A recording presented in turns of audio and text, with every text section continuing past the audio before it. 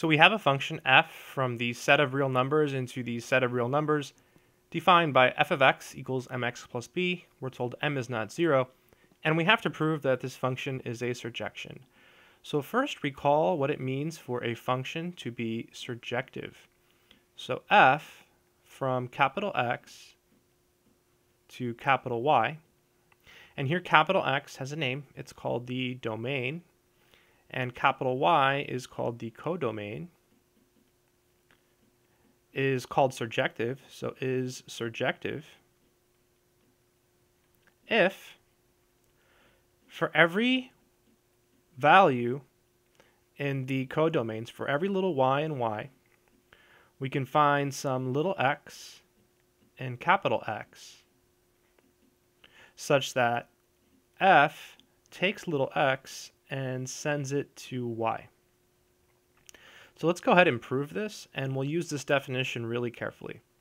So to prove this function is a surjection, this will be a capital X, and this will be capital Y. So we have to start by taking any value here in this set.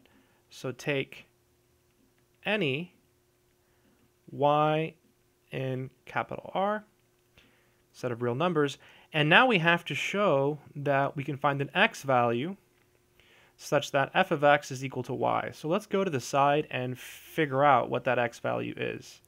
So we want f of x to be equal to y. So we want mx plus b to be equal to y. So we can solve this for x by subtracting b. So we want mx to be equal to y minus b. Then you just divide by m, and we can do that because m is not 0. Boom, there it is. That was the whole reason for having m not equal to 0. And that's going to be our value of capital X. So now we'll go back to the proof. So note, well, first we have to show there exists a number x in capital X. So we have to mention why this is a real number. Well, y is a real number, b is a real number. When we subtract them, we get a real number. When we divide by a non-zero number, it's still real. So this fraction is indeed a real number. And so this part's done. Now we have to show this part. So we'll write down f of x. And now we're going to replace x with what it actually is.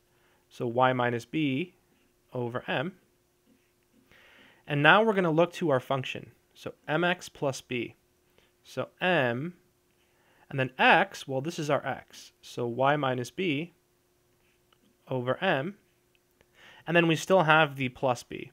So plus b. The m's cancel, so we get y minus b plus b. B's go away, so we get y. So we started with a y in the codomain. We showed there existed an x in the domain such that f of x is equal to y. So this shows